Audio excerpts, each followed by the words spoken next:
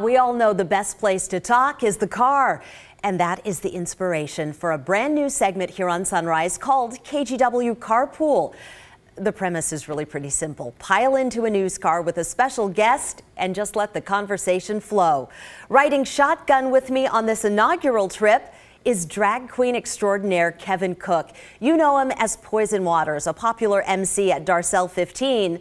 But I really wanted to go deeper than that and find out what makes Kevin tick and connects him to this community. Before all the wigs and the sequins and the feathers and the heels, Kevin was a kid from Park Rose, black, gay, and disadvantaged. Buckle up, you guys. This ride is about to get real.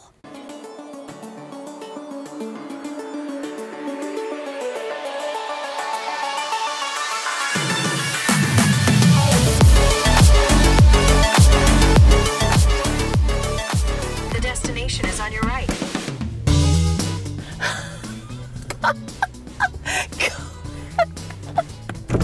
Going my way? Yeah, I think I might be. Why is it that you don't drive? So what is the statute of limitations like for if you might have done something as a teenager you shouldn't have done? I think you've passed it. Okay, because I'm 50. Okay.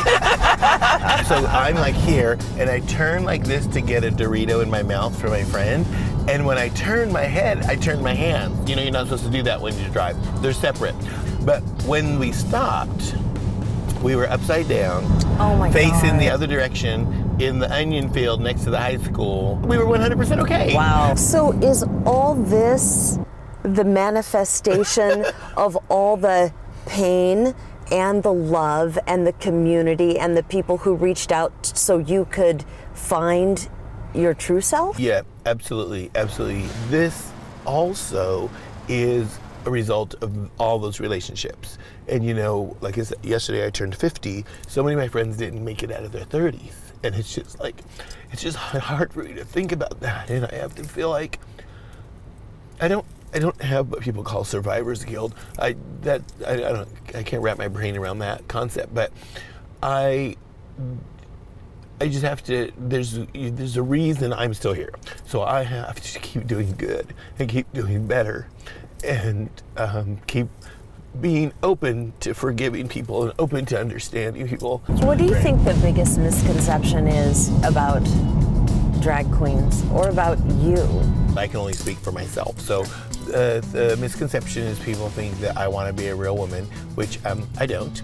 I love being Kevin and being a man. I love getting to put this on and be my theatrical, over-the-top fun self.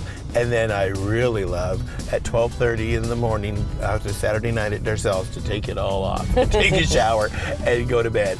Do you know what I'm super duper excited about? Tell me.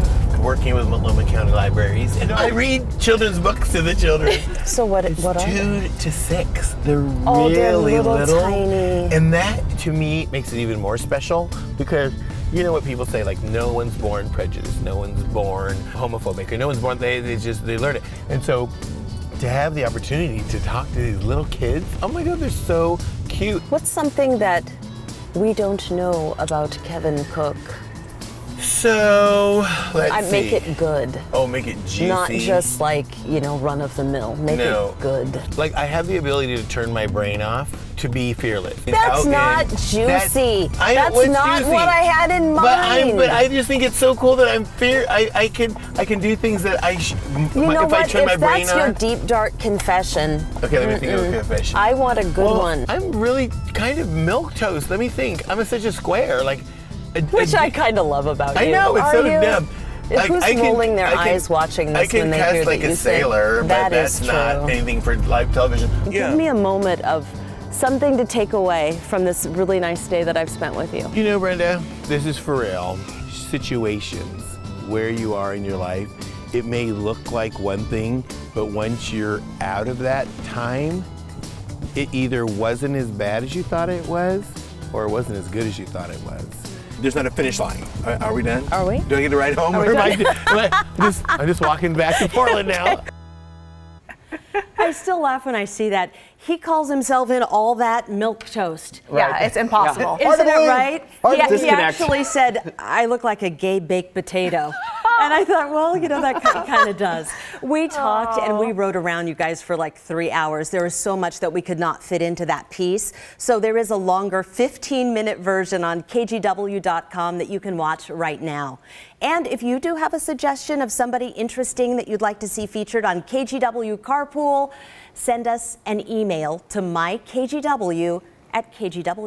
I just want to know, as you guys are driving around, I mean, his wig is like dusting the top of the news car. And his gown Were you is- getting any funny reactions from people? Yes, at we were. stoplights? Actually, this is in the online piece. We rolled down the window. We got loopy. We started talking to people. Yeah.